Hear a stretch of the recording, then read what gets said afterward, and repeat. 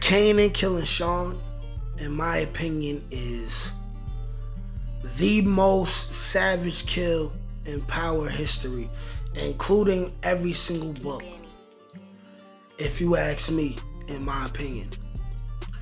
Because Kanan killing Shawn, his own flesh and blood, it's a culmination of so many things, so many emotions and thoughts that Kanan had in his head for years. It's Kanan realizing that his son is really not about that life, and his son is not the son that he always wanted. This is what, in fact, brought him closer to Tariq in a way, and made it more possible for him to not see the Tariq setup coming that ultimately cost him his life, right? Even though he went out in a blaze of glory. But this kill was so epic, you know. This kill set off the trope / trend that we don't need to see anymore, because we just seen it in Force. So it's already happened 3-4 times, which is the father-son, son-father trope, where the father or son kills the father or son, right? But when you think about it, it's Kanan was the first guy to kill his son for being disloyal, before he had to find out the hard way that his son was disloyal, like Ghost did, right? Like Walter Flynn did. Not like how Tommy's father did, because Tommy's father came out being disloyal from the jump, and that ultimately cost him his life, regardless of how it happened. But it started the trend of the father-son kill, the son-father kill that we see. And let's examine why this is the most savage kill to this day. And I'm saying this because I'm gonna put together a series of videos where I detail all the most savage kills in Power history. And after watching this scene again between Kanan and Shawn, I realized that this has to be the most savage kill because of everything that took place to get to this point, right? So you got Kanan, who, from the moment he got locked up, he pretty much automatically knew that Ghost and Tommy, or at least Ghost and Tommy, or at least Ghost, set him up to do time. So he's doing all these years in prison. He knows Ghost did what he did, but he rocking Ghost to sleep the whole time. He's like, hey, take care of my son, please. Can you take care of me? So he's milking Ghost and telling Ghost to take care of his son, because he's assuming he'll have more control of his son than Ghost when he comes home. He wants his son, in his mind, he wants his son to learn all the intimate details about Ghost's life and his business as he can, without telling Shawn at too young of an age the reason for his motives. He's spending all this time hoping that Shawn is more like him than Ghost.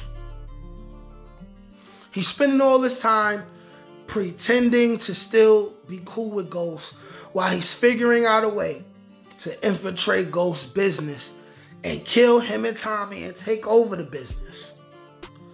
He's doing all this covert stuff. He's being as sneaky as possible. He's doing all this, and then he comes home. He comes home, he's still playing nice, but then he reveals his plan to his son, Shawn. And he's expecting his son, Shawn, to be loyal to him because he's Shawn's daddy. He's Shawn's daddy. So rightfully so, he's expecting his flesh and blood to be more loyal to him than Ghost. He's expecting his son to have it in him to be a dangerous killer, just like he was. Which is ironic now that we're watching Raising Kanan, because we see that Shawn may have really had the potential in him to become a demon if he was exposed to it a little bit more early. Just like we see Kanan now as a young, he didn't have it in him at all. He was scared to do things until he jumped off the porch, right? But he didn't live long enough, right? Or he lived too long, he wasn't exposed to it till now that ship has sailed, right? But you got Kanan come home, and then he gives his son chances to prove his loyalty. He gives his son chances. To the point where now it's exposed now. Ghost is realizing that Shawn and Kanan is up to something. He still gives Shawn chances. And then you have Kanan give Shawn his final chance. And he says, yo, listen. Kill Ghost. Shawn doesn't do it. Shawn feels like Kanan is despicable. And he's tough enough to run into Kanan and express himself in that way to Kanan, right? Right? Which Kanan act like it didn't affect him. But it hurt his feelings. It hurt his feelings. When Shawn told him, yo, you just a bitter thug. You just a hater. Nobody wants to deal with you anymore. You washed up. It hurt his feelings. And it also made him decide, okay, my son has no loyalty or respect for me. He gotta die.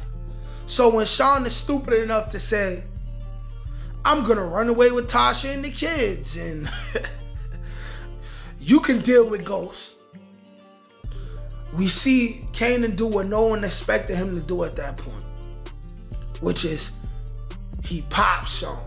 Shawn falls back, and then we have the most gangster dialogue that I feel like it's got to be top 3 most gangster dialogue to someone talking to someone they're about to kill within the Power Universe.